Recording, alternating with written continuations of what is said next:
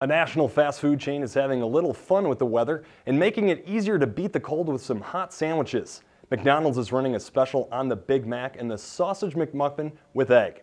If you buy one at the regular price, the second one will only cost you a few pennies. The second sandwich costs as many cents as there were degrees in the noontime temperature the day before. The Thursday temperature was 3 degrees, so today a second sandwich costs 3 cents. The biggest joke is if it goes below zero, do we have to give them money? So, we don't do that, but they are free if it is 0 or below.